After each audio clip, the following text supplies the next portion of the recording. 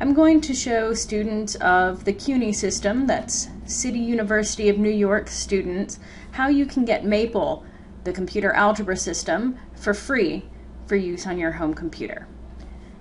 You start by going to the CUNY website at www.cuny.edu. That's www.cuny.edu. Once you're here, go to Login on the right, and you want to log in to CUNY Portal. Log into CUNY Portal with whichever credentials you use. And once you're in CUNY Portal, you want to go up here to the top and go to the CUNY eMall. In the CUNY eMall, you're shopping for software. Click the link for MapleSoft software and click Start Shopping.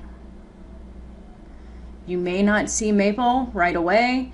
If you don't see Maple in the list, when you get to this point, click More Software, and it should be there. Now just click on Maple 17, which is the current version of Maple,